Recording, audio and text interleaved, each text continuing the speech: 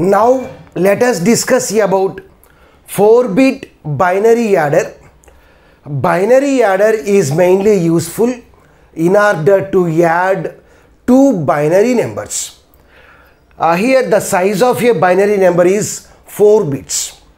So by using binary adder, we can add two binary numbers whose size is 4 bits.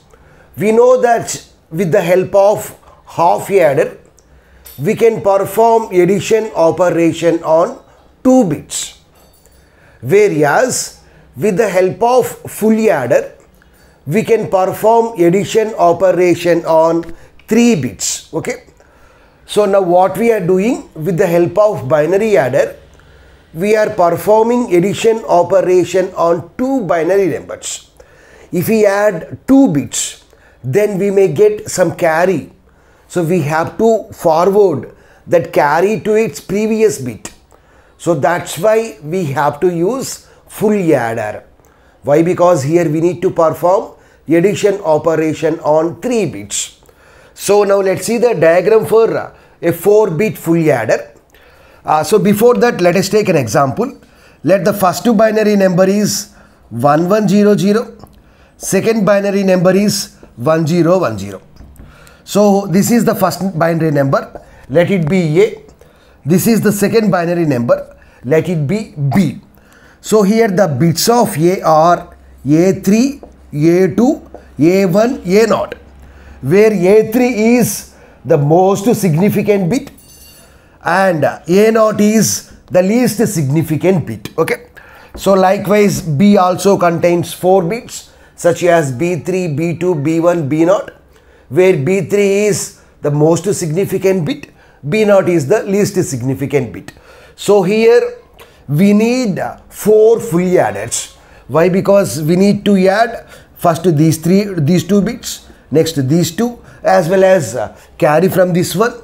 Next we need to add these 2 as well as carry from this one. Okay. So we need 4 full adders. Why? Because here the size of a binary number is 4 bits. Okay. So we need 4 full adders. So this is the first full adder, next second full adder, next third full adder, next fourth full adder, okay, fourth full adder. Here what are the inputs to the first full adder? So here the first binary number contains 4 bits such as A3, A2, A1, A0. Okay. So this bit is nothing but A3, B3. Next this full adder performs addition on A2, B2. Next A1, B1. Next this full adder accepts A0, B0. Okay. A0, B0. Okay. Next here, what is A0? 0. What is B0? 0. So here we have to pass some carry to the first full adder. So here what is this carry? Let this carry is denoted by Cin, input carry. So here this carry is always 0. If we perform addition operation on 0 and 0, let us take here 1 1. Let us take 1 1 here. Let us take 1 1 here. So if we perform addition on 1 1, then we will get sum as 0. So it produces S0. So here what is A0? A0 means 1. What is B0? B0 means 1. So this full adder performs addition operation on A0, B0 and input carry, that is sum, and input carry, that is 0. It produces S0 as the output, and if we see here 1 plus 1, 0 with a carry 1, So here what is the sum here? Sum is 0. Here we are getting some carry. So we have to connect that carry as input to its previous full adder. Okay. So let this carry is, let it is C0, let it is C1. Okay. So here what is C1? 1. Okay. What is A1? Here what is A1? A1 is 0. What is B1? 1. Okay. What is C1 here? Here C1 is 1. Okay. So the output carry of the first fully adder is connected as input carry to the next fully adder. Okay. Now this fully adder performs addition operation on 0, 1 and 1. Okay. So 1 plus 1 is nothing but 0. So here this is nothing but S0. So here what is S0? S0 value is 0. S0 value is 0. So next it produces S1 as the output. Here what is S1? 1 plus 1. 1 plus 1. What is the result? 0 with a carry 1. Okay. So here what is S1 value? 0. Now here we are getting carry. So that output carry will be connected as input to its previous fully adder. Okay. So let it be C2. Let it be C2.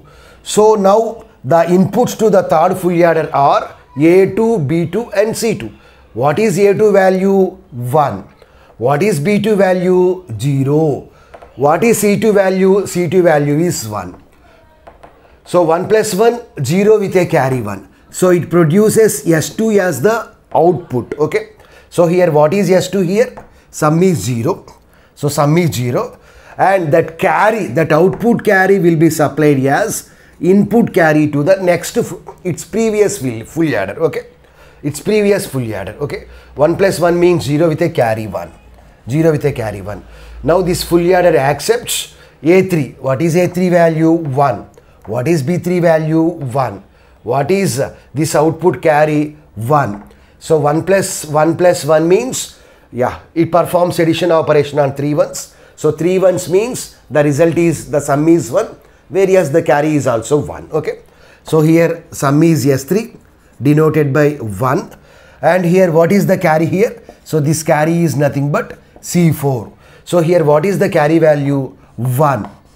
If we perform addition operation on 2 binary numbers, then the resultant sum may produce n bits or n plus 1 bits. If the resultant sum produces n bits, then we can say that there is no overflow. Whereas if the resultant sum contains n plus 1 bits, then we can say that there is a overflow. If we observe here, so here we got how many bits? Here we got how many bits? 5 bits. Why? Because 1 plus 1 means sum is 1 and carry is 1. Okay. So we have to consider this one also. Here we got 5 bits. Here we got n plus 1 bits. So we can say that there is a overflow. Okay. So here the definition for the 4-bit binary adder is, it is a connection. It is a collection of fully adders which are connected one by one in such a way that output carry of one fully adder is connected as input carry to its previous fully adder. Okay. So all the fully adders are connected in cascade fashion. Cascade fashion means 1 by 1, where output carry of one fully adder is connected as input carry to its previous fully adder. Here 4-bit binary adder mainly produces sum as the output, as well as it also produces carry as the output. So it mainly produces 2 outputs, sum and carry. So this is about 4-bit binary adder.